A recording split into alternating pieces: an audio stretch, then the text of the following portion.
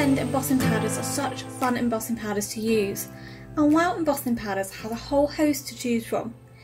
Each time you use them you get visually stunning and unique patterns that can really take a design up a notch. Today I'm showing you 4 easy ways to use them in your paper crafting, but they would also make perfect powders for your mixed media projects. I'm Verity and welcome back to my channel.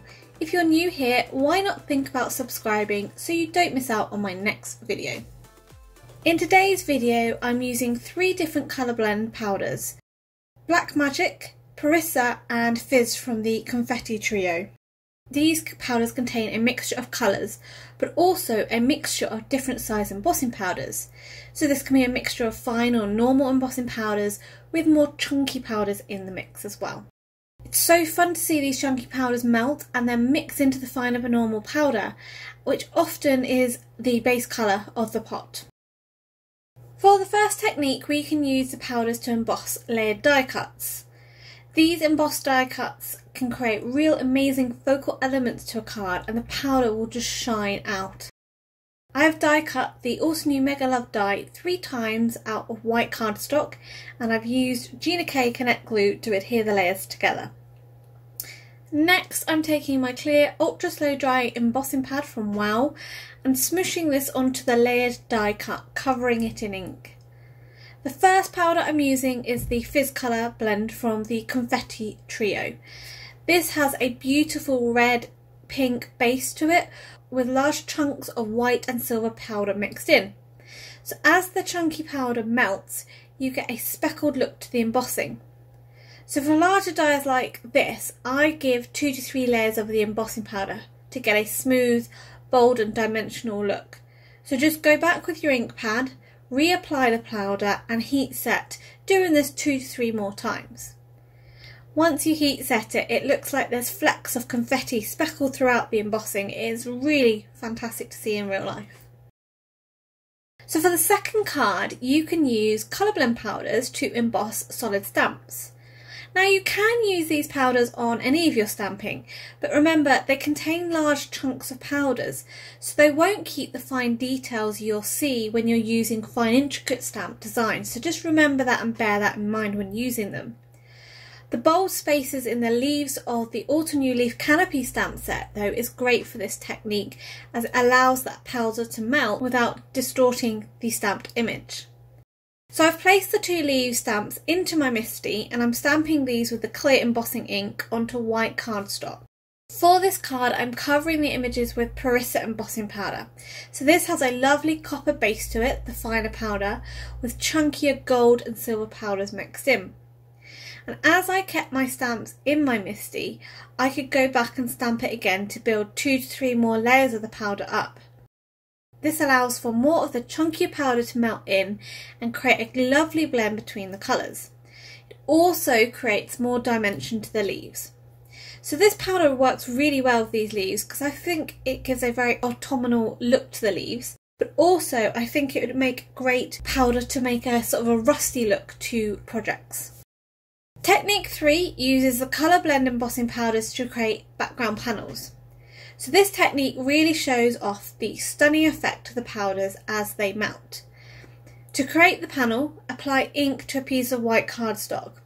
And as we are going to cover up the card, this is a great way to use up any scraps of cards if you have any to hand, because anything messy on the card will just be covered up by the powder.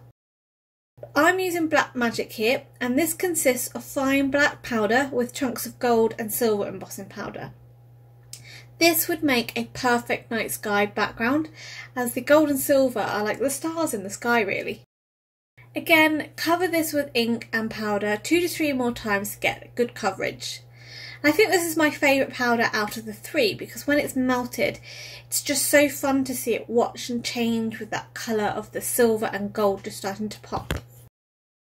The last technique for today is showing you that once you've created an embossed panel like we did in technique 3, you can then die cut from those panels.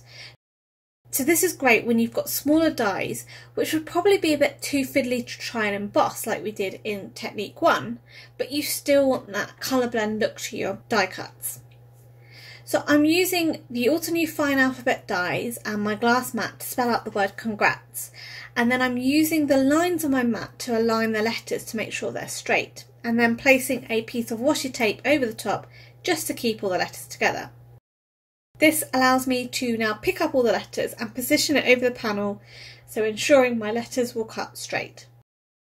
Once I've run this through my die cutting machine, I'm removing the letters but making sure that I keep the inners of the letters, for example in the A's and the O's. So to turn this into a card, I'm foam mounting the die cut emboss panel onto a white card base.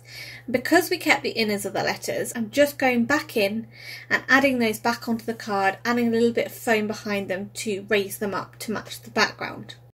For the die cut letters, I'm using my T-ruler to align the letters up straight on a white card panel and using thin foam strips from Doris to adhere them on for some dimension.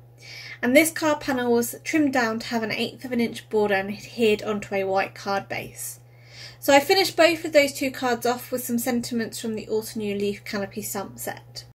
For the embossed love die, this was adhered to a white card panel using Gina Connect glue.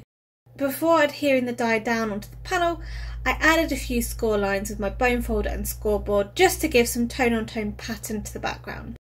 I had unfortunately adhered the panel upside down on my card base, so a simple fix was just to trim the panel off at the score line and then just reapply it to a new card base. So I didn't have to worry that I was wasting that embossed die cut, I could still use it with a simple fix. I finished the card off with a stamp sentiment from the Altenew Sentiment Strips stamp set. And for the embossed leaves card, I used 2 sentiments from the W+9 Hello and Thanks stamp set, just stamping this in Versafine Onyx blank ink. And to make sure I didn't really muck up the stamping, I just used my MISTI to ensure that I aligned the sentiments straight. If you've never tried colour blend embossing powders, go out and pick a pot up and have a go. They're so fun to play with and create visually stunning patterns that help accentuate your paper crafts. WOW has a huge range to choose from, so there's one for everybody's style. This was produced as part of my design team work for WOW embossing powders, and links are listed below. For 10% discount at the shop, enter the code you see on screen at both the UK and US site. If you're not a subscriber already, why not click that button below along with the bell icon so you'll be notified when my next video is up. Also check out this other video for some more inspiration. Until next time, happy crafting!